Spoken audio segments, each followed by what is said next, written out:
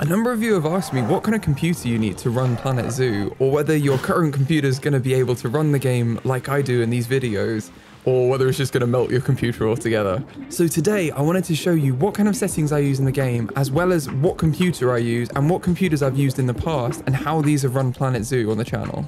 Now, I play the game in 1440p, which means that the requirements for the computer are going to be a lot harder graphically to run it than if you're running it on a 1080p monitor. And considering if you have a 4K monitor, that's going to be a much higher demand on your graphics card, because it's going to have to do 4 times as many pixels as a 1080p monitor. So that's going to have a serious impact on your computer. Now, these are the graphics settings that I use for Planet Zoo, which, as you can see, have everything on its highest setting. Everything is set as high as it can be, but this isn't necessary. And if your computer's struggling with Planet Zoo, the first thing I'd recommend to look at is shadows, and whether you need the detail to be very high or medium or even low. Now, I've just turned the shadow settings to low, and this is the impact it's had on the game. You can see that this still looks amazing, like the game is still absolutely beautiful. And if you look at the animals up close, they still look incredible, but the graphic settings are on low. This is what would happen if I turned it to very high, which is the opposite end of the spectrum. This is everything on very high. So you can see the shadows are definitely more defined, but I don't know whether that's the thing that you're going to care about when you're playing the game. And whilst I'm not an expert in this field, I would really recommend you look at shadows and see the kind of impact it has on your computer by reducing them. I'd also look at the difference between high and low weather effects and whether it's really necessary for you to have, ultra realistic rain when it's going, or whether standard rain would be fine. Now, one thing you probably will notice is the difference in texture resolution. So if I put textures on low and apply that, you can probably see a noticeable difference in the game. Like, these rocks here kind of look a bit more 1980s video game and a bit less 2023, but it's still very passable. And especially when you're zoomed out, you really aren't going to notice these differences. It's just when you're up close, and they can have a massive impact on your computer and whether you're able to run the game. So looking at that versus having them on high, obviously on high, the rocks look much better, much more pronounced. You can see the detail in them. They're not very pixelated, but again, when you're zoomed out, they look almost the same to me. And maybe it's a personal preference, but I don't think you need it. The same if you look over here in the water. You don't need water reflections on. It's really nice to have on, but you don't actually need to have water reflections. Or if you do, have them on medium.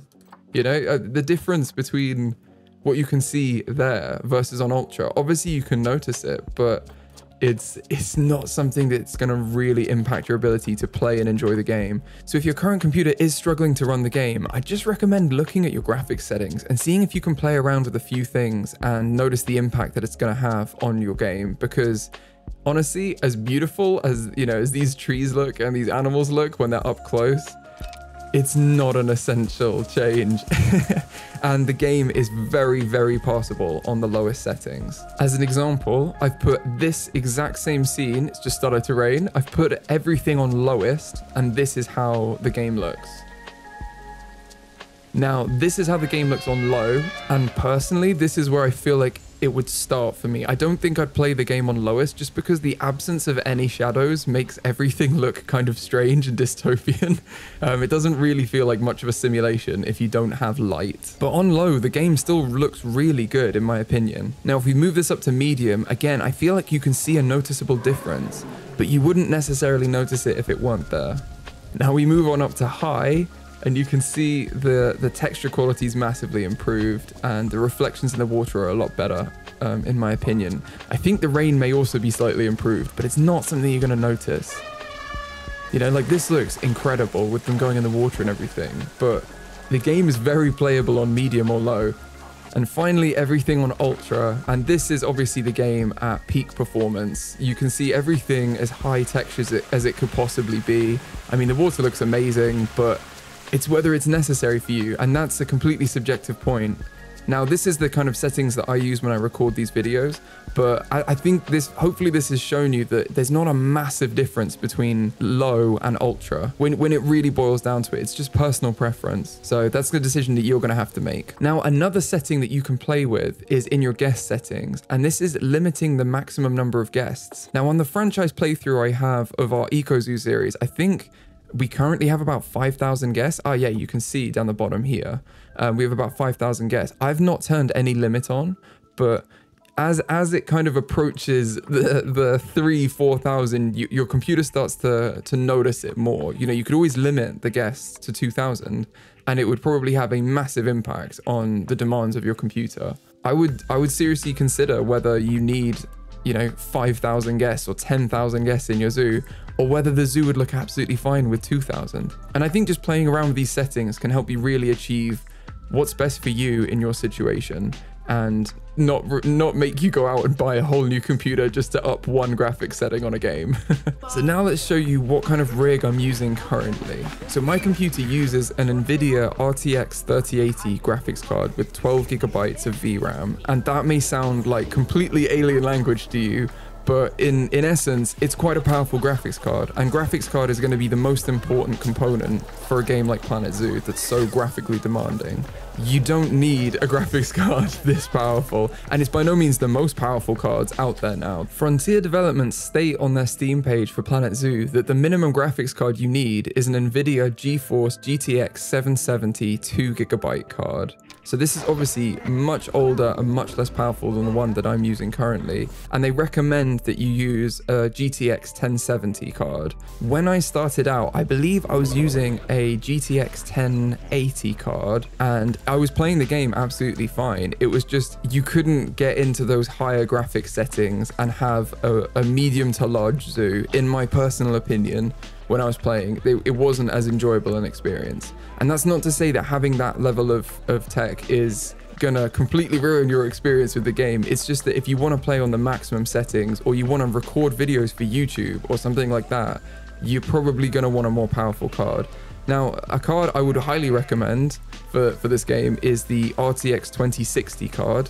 That's what I used to use on the channel back when I was recording the Winter Wonder Zoo series. And that card's absolutely fine. I chose to upgrade my computer mainly to do with editing, because I wanted to improve the editing capabilities of my computer, as well as recording while I'm playing. Because you have to consider that whilst you're seeing me play the game, my computer is also using NVIDIA's recording technology to record it whilst playing, which has a demand on the computer. And what I believe is the next most important part is what your processor is. Now, I'm currently using a beast of a processor, which is the Ryzen 9 3950X processor. Now, this is a ridiculous processor that I've only bought for editing purposes. It's way overpowered for what you need. Frontier Developments recommend something like an Intel i7 4770K or an AMD Ryzen 5 1600. Now, I would actually probably agree with that in this case. I was previously using an AMD Ryzen 5 3600, and those are fairly cheap on the market now, although cheap is a relative term because computer parts are never cheap. But that was running the game absolutely fine, and again, that's what I was using during the Winter Wonder Zoo series. Finally, as far as RAM, Frontier Developments recommend that you use at least 8 gigabytes of RAM, and they recommend 16 gigabytes of RAM. My current rig uses 64 gigabytes of RAM, though uses is probably a very strong term because I doubt it's actually using all of it when playing the game. And 16 gigabytes is what I used previously and seemed absolutely fine. Now,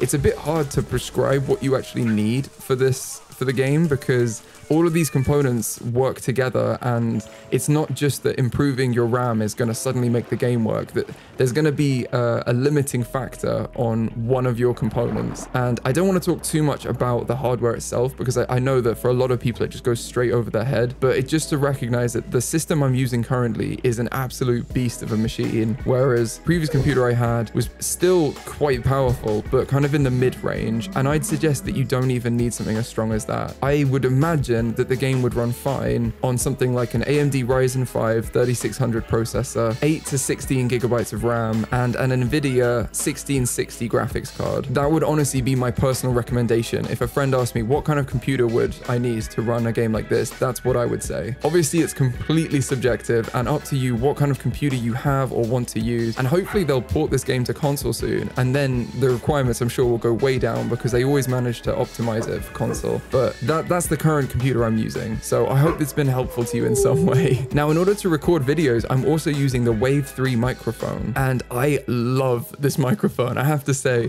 previously I was using a very cheap one off of Amazon, and I feel like the quality of the audio has gone up a lot since I got the Wave 3 microphone.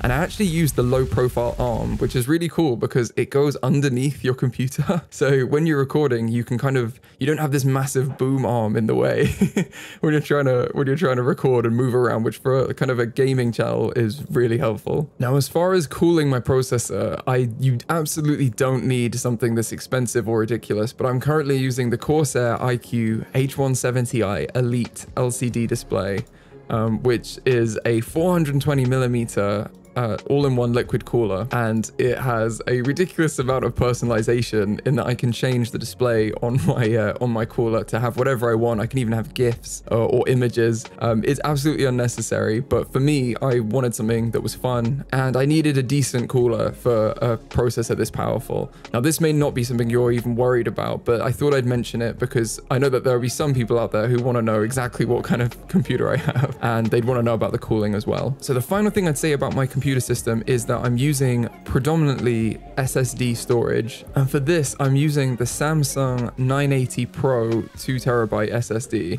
and this is a very expensive SSD and you absolutely don't need one that powerful, but I would recommend that you get at least one SSD rather than a hard drive, because games like Planet Zoo or games generally are so much more demanding now than they ever used to be, and it can massively reduce your load times if you're using a solid state drive rather than a hard drive. Now, the desk I use when I record these videos is the FlexiSpot E7 standing desk, and FlexiSpot have been kind enough to sponsor this video by sending me another E7 standing desk in white with a bamboo top. Now, standing desks are amazing if you work from home or you make YouTube videos or you just play a lot of video games at your desk, because it enables you to stand up while you're doing those things or sit down interchangeably. So it's a lot better for your health, and I was finding that I wasn't getting up all day until I actually got one of these standing desks, and I do highly recommend them. They're really good quality, and it's as easy as just pressing a button on the system to change the height of the desk. They've even got 4 presets, so you can set them already and then just one click of a button and it will go straight to your preset, which is really, really handy. They also have this really cool feature where if you have something under the desk, like a box or something, and you put the desk to go down, it'll actually stop before it hits something that's underneath it, so you don't end up crushing something important that you've got underneath your desk. Or obviously if you had like a person under there, they wouldn't get hit by the desk. And for those of you with kids, they've got a child lock button on it as well, which if you press it,